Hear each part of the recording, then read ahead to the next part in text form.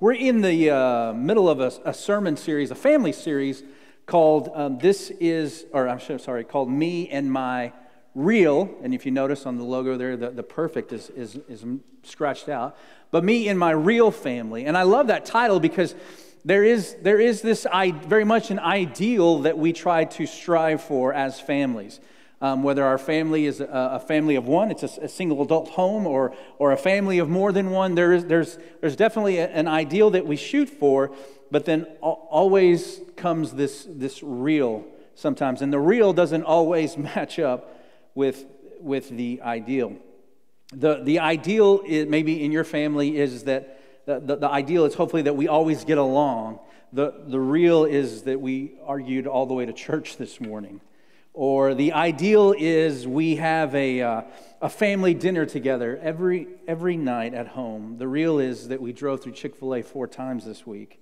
But that was okay because it's a Christian company, and so it counts as a good thing that we're doing. The ideal is we pray and read our Bible together as a husband and wife. And the real is that we fell asleep in front of the couch and we have no idea how the kids got to bed. The ideal is we don't need the approval of others, but the real is that we're constantly checking our social media to see who's liked our latest photo or post, or see who's commented. The ideal is that we get along with our parents. The real is, I'm not sure that my parents get me. The ideal is I've got this. I'm in control. The real is that my life is chaotic. The ideal is that I'm happy with my life. The real is I'm anything but happy right now. The ideal is life is good and things are under control. The real is I can't stop worrying. The ideal is I'm rested and I'm ready to go. The real is I haven't slept in weeks. I'm in a fog and I can't get out of it. I don't enjoy things like I used to. I don't want to get out of my bed. I'm afraid of the future. I can't shut my mind off. I don't know what to do. The ideal is my relationship with God is growing. It's flourishing. The real is I don't even know if God is there. The ideal is I'm okay. The real is I'm overwhelmed. I don't know what you know about anxiety and depression. I'm sure you've all heard of that. Most of you have heard those terms before. And if the statistics are true, several of you in here have experienced anxiety or depression or have gone through that in your life or going through it. And oftentimes the two kind of go hand in hand. 2015, around 16.1 million adults aged 18 years or older in the U.S. had experienced at least one major depressive episode in the last year, which that represents about 6.7% of all American adults. Depression is the leading cause of disability in the United States among people ages 15 to 44. Anxiety disorders, they're the most common mental illness in the U.S., affecting 40 million adults in the United States ages 18 and older, which is roughly 18.1% of the population every year. And the worldwide estimates are 264 million people live with anxiety, 322 million people live with depression. And when I just say depression or I say anxiety, I'm not talking about just being sad or anxiety, you worry a little bit. Depression or a major depressive disorder is common, serious medical illness that negatively affects how you feel, the way you think, and how you act. It's definitely treatable. And depression causes feelings of sadness and or a loss of interest in activities once enjoyed. It can lead to a variety of emotional and physical problems and a decrease in a person's ability to function at work and at home. Anxiety disorders, people with anxiety disorders frequently have intense, excessive, and persistent worry and fear about everyday situations. Often anxiety disorders involve repeated episodes of sudden feelings of intense anxiety and fear or terror that reach a peak within minutes, also known as panic attacks. These feelings of anxiety and panic interfere with daily activities, are difficult to control. A lot of times they're out of proportion to the actual danger and can last a long time. You may avoid places or you may avoid situations or even people so that you try to prevent these feelings. So when I'm talking about anxiety and depression, I want you to know that that's the type of thing that I'm talking about. And I realize that today, like I said, the truth it probably is that there are some of you in here that might be going through this, or know someone who's going through this, or have gone through this. And so the things that I'm going to say may not be easy for you to hear. And some of you might be thinking, okay, wait a minute.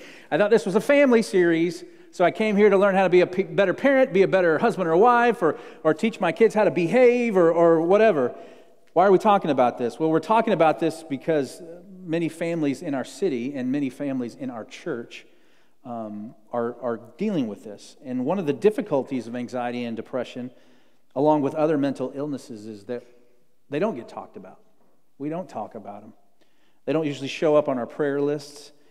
Families and individuals that are fighting these battles are usually fighting alone. So I think it's important that as a church, we address this, and especially as our church family, we address these things. We talk about these very real issues that are affecting the people that are in this building, and people that are affected by people that are affected, people that we know that are close family.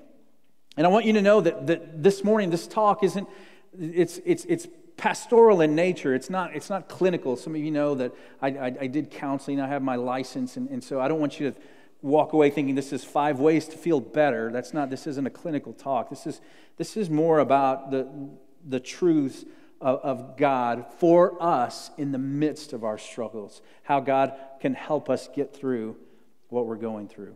So Philippians chapter 4, verses 6 through 7. I said earlier, this is Paul writing this letter to the church in Philippi. It's a church that he helped start, a church that he loves. I mean, he loved all the churches that he started. But there's some things going on within the church that he's addressing in this letter, some things that have caused some division, some things that's happening to them. And so he wants to comfort them because it's obviously that they are experiencing the opposite of comfort. They're experiencing worry. Philippians chapter 4, verse 6, it says, "Don't worry about anything, but in everything through prayer and petition with thanksgiving, present your requests to God. And the peace of God, which surpasses all understanding, will guard your hearts and minds in Christ Jesus." Now, I realize that Paul was not addressing mental illness directly in that passage. But the principles in that passage are extremely, to me, I think, applicable to someone who is dealing with anxiety or depression, or for someone who's walking with someone who is going through those struggles. And I will tell you this, it was a passage that I quoted hundreds, and I'm not exaggerating there, hundreds of times during my bouts with an anxiety disorder. Some of you know this, but a part of my story is that I've had two overwhelming experiences with anxiety, and I would probably say depression too in there, because like I said, a lot of times they go hand in hand. But for me, anxiety was kind of the overarching issue. The first time happened in the year 2000, and I dealt with the anxiety for about a year, and then the second time was in 2009. When I left staff here, on the first time I was on staff here as youth minister, when I left here to actually pursue my degree in counseling. Funny, irony there, huh?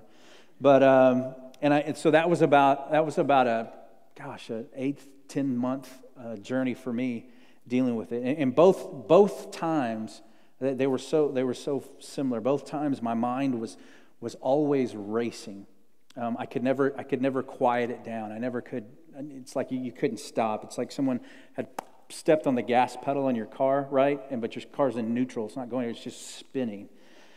I couldn't quiet my mind. I had a hard time going to sleep. I would lay in my bed wishing that I could go to sleep. I'd just stare at the ceiling. Sometimes I would get up and I would just walk around because I couldn't go to sleep. I worried about not being able to sleep. I worried about going to bed at nighttime. Was a time that I really was afraid, just because I knew what was going to happen when I would lay down. I wouldn't be able to go to sleep, so I worried about going to sleep, and I couldn't sleep. Worried about couldn't going to sleep. I worried. I had several panic attacks. Have you ever had a panic attack? It feels like your heart starts racing. You get real sweaty. It kind of feels. I've never had one, knock on wood, but I felt like I thought I was having a heart attack And I remember the first time I had one back in 2000, and we were on a mission trip. We were in the tail end of a mission trip, and we were just walking through the city we were in downtown Denver. We'd gone to a suburb of Colorado, and we were in Denver. We'd just eaten dinner, and we were making our way home, and we were walking, and I just remember this thing, and I'd never experienced this before, ever. I'd never had this issue in my life, ever. And so it just came over me, and I can just remember this cloud just kind of just settling over me. And I started feeling the symptoms of this panic attack. And we were downtown, so I just sat down, and I laid down on the bench because I didn't know what I really did. I thought I was having a heart attack. I thought I was going to die. And a policeman came, and he said, "Sir, you can't nap there." So I was like, "Dude, I'm not napping." I told him what was going on. I said, "I don't know what's going on." And so he radioed an ambulance, and they came, and they checked me out. Vitals, everything was good. And come to find out it was definitely a panic attack. But then that really kicked off the whole worrying. I worried about dying all the time. I was afraid I was going to die. I know that was coming for me, obviously, one day, but I was afraid of that. I would check my pulse constantly. It's really, I don't know why this manifested with me, but I would check it. And if it was going really fast, I would worry. But since I was already worried, it was already fast. And so it would just send me into this cycle, right? So I'm checking. I would worry that it was going fast, and it would cause more anxiety. I worried about a lot of different things. I couldn't watch certain TV shows. I couldn't watch the news because the news was just filled with, just like now, it was filled with bad stuff. But when you're going through this, it's kind of amplified. And so I couldn't watch certain TV shows. I couldn't watch the news. It all worried me. I didn't enjoy things. I worried about worrying. I was always afraid that I was going to feel this way, that I would never not feel this way. I couldn't enjoy my family.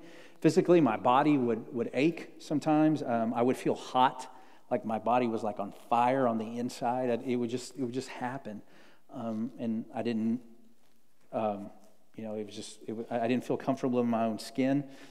When I would go to sleep, I would get to fall asleep. I wouldn't stay asleep very long, maybe about an hour or so. And then when I would wake up and you're kind of like sitting there, and then you feel it just kind of all crawl back up on you, and then you're just like, oh man. And so my wife tried to help, Shonda. She tried to help me, but there wasn't anything that she could do. I mean, she didn't really totally understand what I was going through. She did all she could, and she was super supportive through the whole thing, but you just feel all alone in that. And it was a horrible feeling, and it was a feeling that you kind of just felt all the time. And I realize saying those things, for some of you, that may be your reality now. And so that wasn't meant to re-traumatize you, but that's just meant to help people.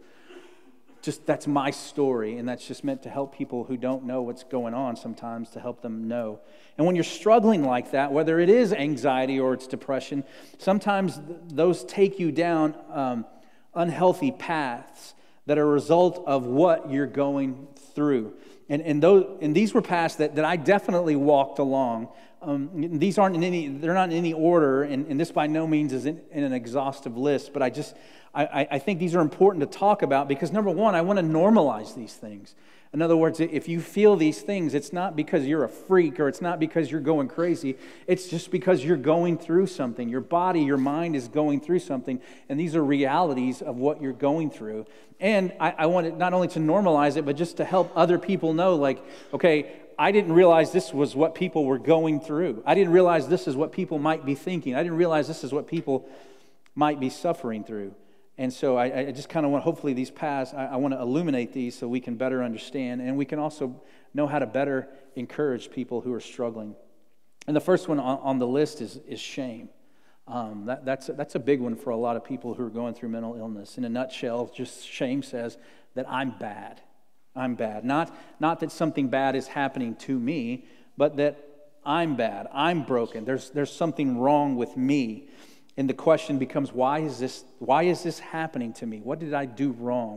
Why did this happen to me? And you don't really want to talk about it because, one, you don't really know how to describe it. And it's not something that people can see. It's not like a broken arm or something like that. Mental illness, anxiety, depression, that's in your head, and no one can see there. So you get a little worried about what people are going to think, what people are going to say. People are going to look at you different, and people are going to wonder, are you going crazy? Or people will be like, why are you worried? Snap out of it. Or why are you always so sad? Snap out. You You don't know what people are going to think. You don't know what people are going to say. So you try to put on a happy face, and you act like everything is okay. But when you feel shame, it's just this. You just think that you're bad, and it's kind of a lonely feeling, and it's a bad feeling, and it often causes you to do one of the worst things that you should ever do when you're going through anxiety or depression, and that's to isolate yourself.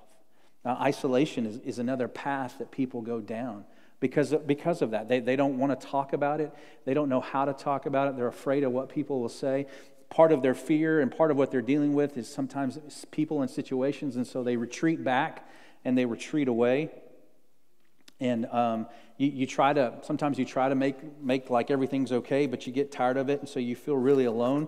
Even when you're with people, I can remember times where I was with people, but I couldn't enjoy people. I didn't enjoy being there. I just felt I was just in my mind. I was going through all this, and so I knew there was conversation, and I knew there were things going on around me, but I just wasn't present. I was present physically, but mentally, emotionally, I just wasn't there, and I didn't want to be there.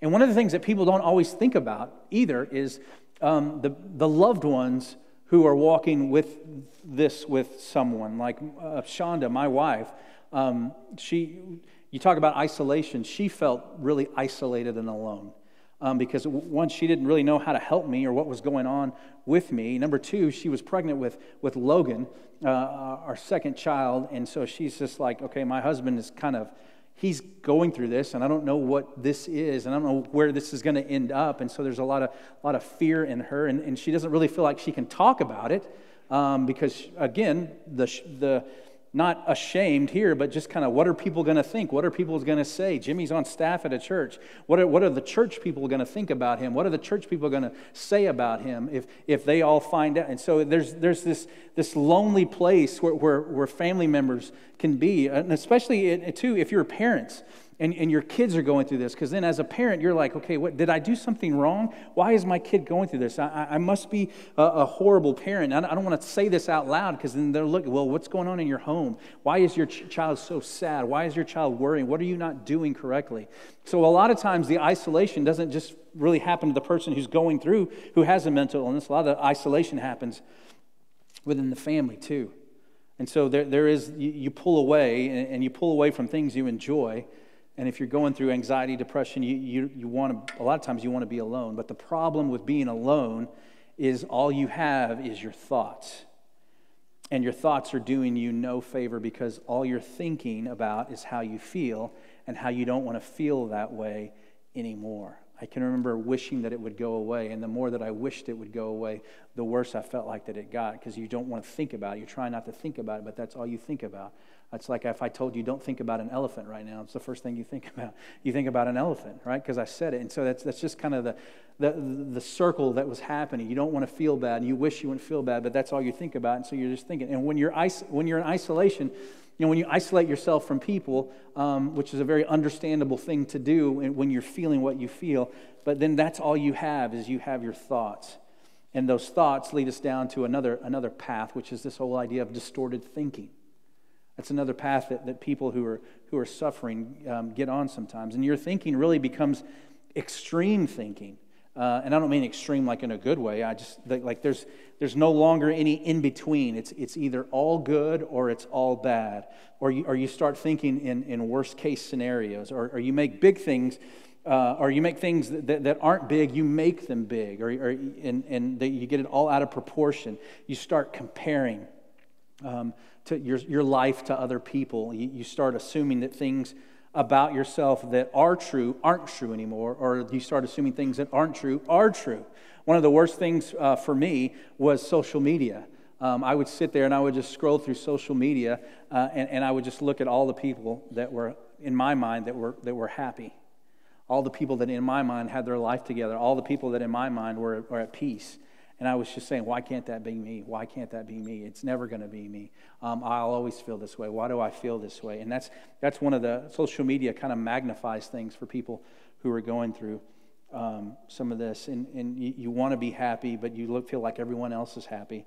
And sometimes you think, well, maybe I don't deserve that happiness. And you're always just wondering, will I feel that way again? Or will I always feel this way? Will I always be stuck? So your thinking gets all distorted. And always and never, when it comes to, when your thinking is distorted, become really dangerous words, because those always and never can lead us to hopelessness. And hopelessness is a dark, it can be a dark path. We've been singing about hope and our hope in Christ, but sometimes when you're going through this, you start to lose hopelessness. You feel like things are never going to change, that things are never going to get better. You're never going to get relief. Hopelessness is often what leads people to take their own life. Our news feeds, on social media, you can see stories after stories about people, kids, adults, who are doing that. You read about it in newspapers. And honestly, sometimes I think people who make that choice, it's not that they don't, it's not that they want to die, it's just that they don't want to live the way that they're living anymore. And that's, in their mind, that's the only choice that they feel like they have. And I just want to stop right there and just for a second and just say, listen, if you're on this path, if you feel like you're on this hopelessness path, then you need to talk to someone. Come talk to me, because I know, well, I don't know, but you might be thinking that there is no other way. You might be thinking that there is no hope. But like I said, with our distorted thinking, we forget truths, or we stop believing in truths. We stop believing in things. And so what we need is someone to come alongside you and to remind you of those things. And so if that's you, if you're on that hopelessness path, I hope that you would talk to someone, talk to me. I did this in the first service. I'll do this in the second service. Raise your hand if you'd be willing to talk to someone, to encourage someone, to love on someone, to pray with someone. Raise your hand if that would be you. Okay?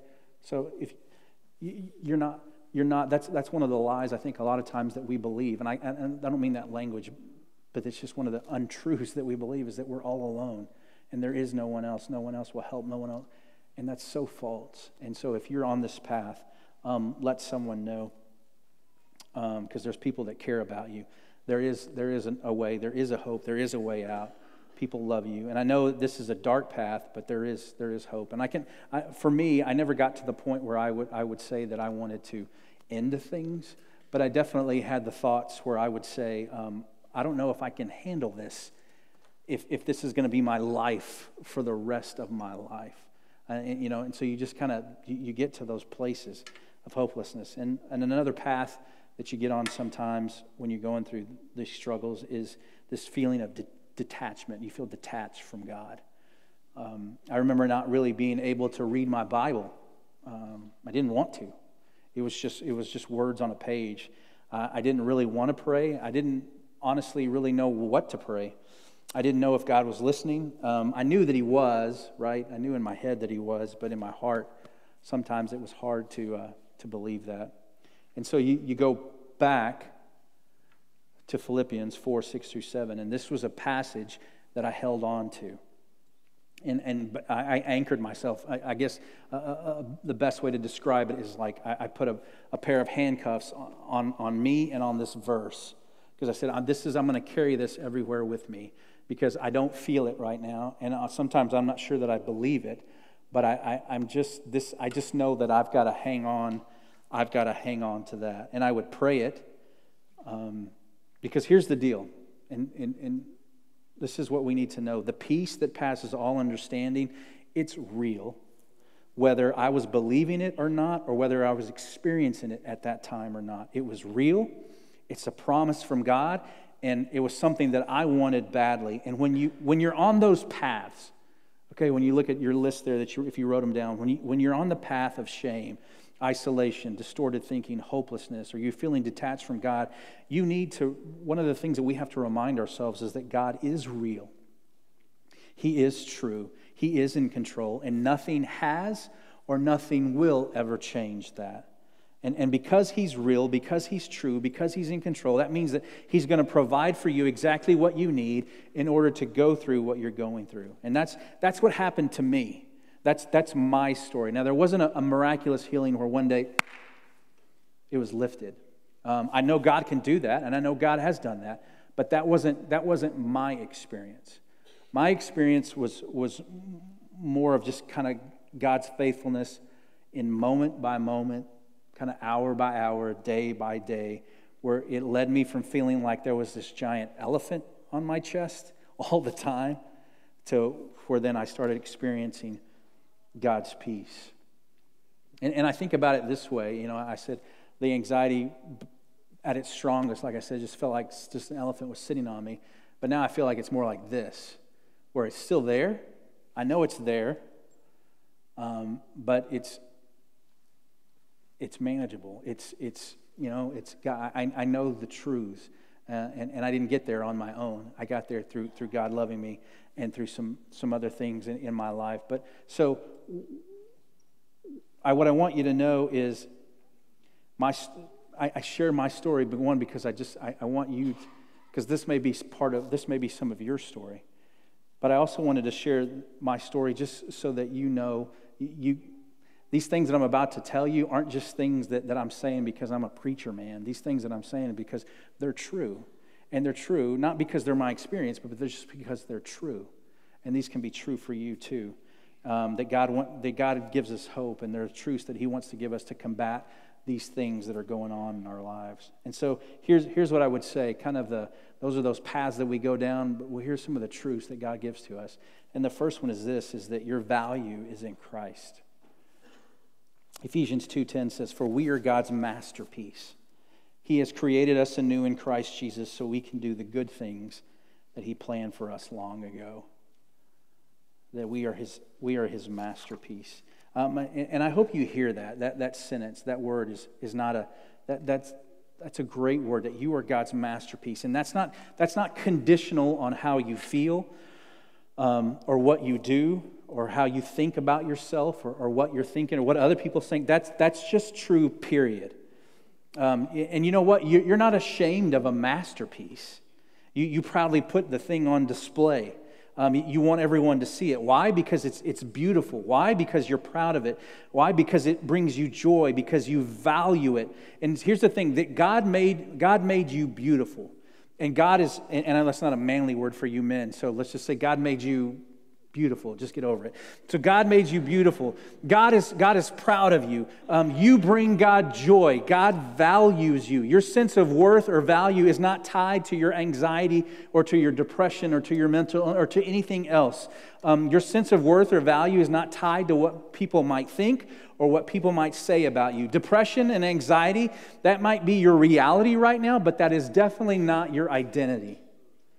Let me say that again. Depression and anxiety, that might be your reality right now, but that is not your identity. That's a hard thing for someone who's going through that to kind of separate those two, because we feel like that my anxiety, my depression, that is me. But I think what God will want us to know is that you are His, and right now this is something that you're struggling with. It's a part of your story, but it's not yours. It's not your entire story. It's not your identity. It's not your identity. Your identity is in Christ, and you're a new creation. And let me say this, you have nothing to be ashamed of. You have nothing to be ashamed of. The second thing there I would tell you is you're not meant to suffer alone. You're not meant to suffer alone. Galatians 6:2 says, "Carry one another's burdens. In this way, you will fulfill the law of Christ." Isolation is not biblical. It's not biblical. I know it's contrary to what we want, especially if you're going through something like this. You want to pull away. You kind of want to get away. You don't feel like you can handle the world, and I understand that part of it. But when you're hurting, God's design is for us to help one another. And one of the best things for me in my story that I ever did was when I was going through my journey was when I started talking about it with people. And I did it slowly. And again, I'm not up here going, look, follow me. But I did it slowly. And I didn't just announce it to the world, but I started out with people, with individuals that I know that loved me and people that I know that I could trust. And talking about it made it feel, just for me in my experience, talking about it made it feel lighter. Now, let me stop right there. It didn't make it not heavy, because it's still heavy, it's still real. But all of a sudden, when I was talking about it, I didn't feel like I was the only one underneath trying to hold this up. I felt like there were other people trying to carry the load with me. My wife, she carried the brunt of it for a long, long time, and I'll be forever grateful to her for that. But here's the thing, FBC Allen. If we're going to tell people don't walk alone, then we better get our walking shoes on and get ready to walk. Does that make sense? We can't tell people that it's okay to not be okay and then not be there for them. We can't tell them that you're not alone and then leave them alone. We've got to be willing as a church to come alongside people and walk. And one of the greatest ways that we can show the love of Christ to one another and to this world is to be burden lifters for one another. The next thing I would tell you there is that you have the mind of Christ. You have the mind of Christ. 1 Corinthians 2:16 says, "For who has understood the mind of the Lord so as to instruct him? But we have the mind of Christ." As a believer, you have the mind of Christ. And what does that mean? Well, that means that you have the capacity to have the proper perspective about yourself, to know the truth about you. That you don't have to believe all the lies. You don't have to believe the things that are not true, the negative thoughts that you have. You are God's masterpiece. You were created for a purpose. You're loved by Him. You've been gifted by Him. You're a new creation. You're His ambassador. You have gifts that this church needs in your service. You're forgiven. You have access to God. You're a sinner saved by grace. These things are true, and these things are things you can know and experience yourself. The mind of Christ means that you always have His presence. The mind of Christ means that God is not distant. The mind of Christ means that you are right with God, that you are justified. His love, His death, His resurrection, His forgiveness, it made you right with Him. The mind of Christ means that you are worthy. You are worthy, not because of who you are or not because of what you did, but because of Christ in you. The greatest antidote to our distorted thinking is to remember that we are God's child and all the blessings that come with that. The blessings about purpose, the blessings about value, the blessings of hope, the blessings of strength, the blessings of peace, all of that belongs to us because we have the mind of Christ. Next thing there is, I would say, is that you could get help. You can get help. Deuteronomy 31:3 says, "But the Lord your God, He's the one who will cross over before you. He's the one who will destroy these nations before you so you can displace them. Joshua too will cross over before you, just like the Lord indicated." You see, Joshua didn't fight his battles alone. God was fighting for him. God was fighting with him. The people of Israel didn't fight alone. They had Joshua as their leader, and they had God on their side. God was on their side. And here's what sometimes we forget. And that God is with us and He is fighting for us. God gives us the wisdom to know that we need help. One of the best things for me in my journey was that I went to go see a counselor. When I was going through my master's of counseling, one of the things that they required was that you go to counseling, just so you understand the experience, you know what it's like, and they want you to look at your stuff. Because a lot of times there's stuff that we have, but we just don't deal with it, and so we sweep it under the rug. And I will tell you, the first time back in 2000, I didn't do counseling, but in 2009, I did because I was forced to. But I'm glad I did. It was one of the best decisions that I ever made because God. It was through going to see a counselor where I learned a lot of things about me, and I saw things that were going on in me that I didn't realize were going on. The counselor helped me to see things I wasn't seeing. My counselor helped me with my distorted thinking, reminded me of truths that I had forgotten or truths that I stopped believing, pointed out the lies that I was believing. My counselor humbled me. Because there was definitely some arrogance in my life. There was some areas in life where I thought, I had put myself on a pedestal, and the counselor reminded me that that's not your place, that's God's place. My counselor helped me remember what my identity was who I was, where my identity was in, and not in some other things. And God used this counselor to help me to find hope again. I used my counselor to battle with me and to battle for me. And my counselor helped me to see that God was there the whole time. And so I think it's okay to ask for help. It's okay to seek help because God uses people. Remember, we don't suffer alone. We're not supposed to battle alone.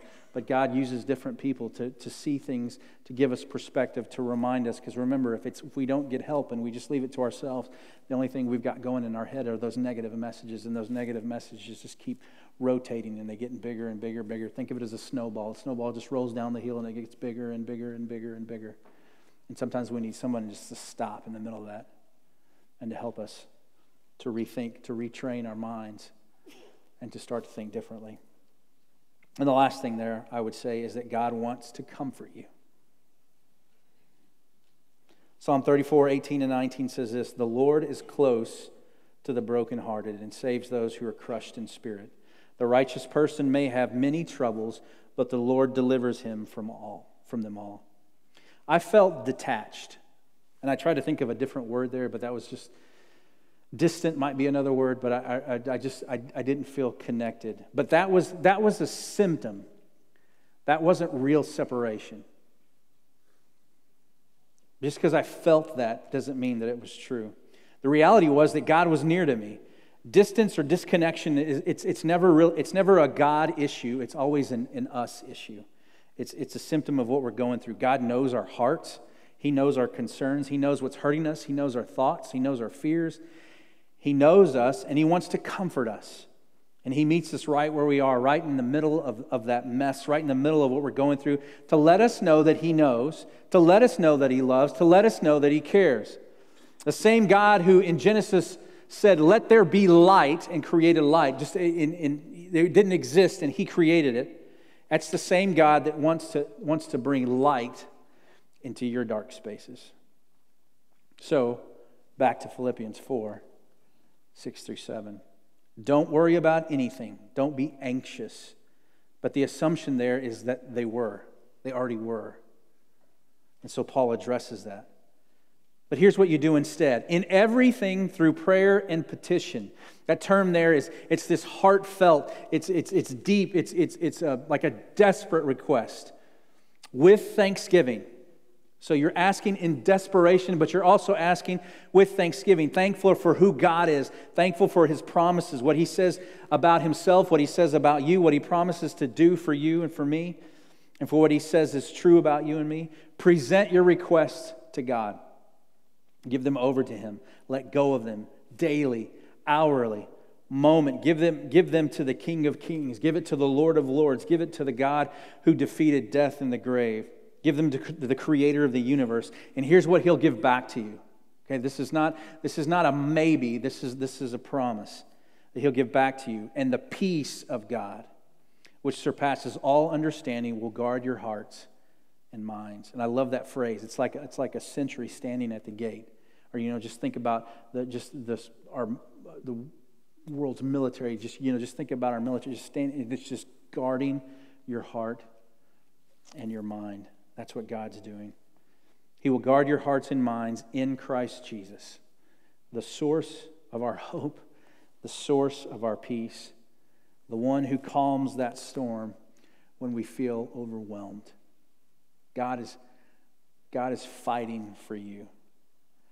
And I hope that you don't ever forget that.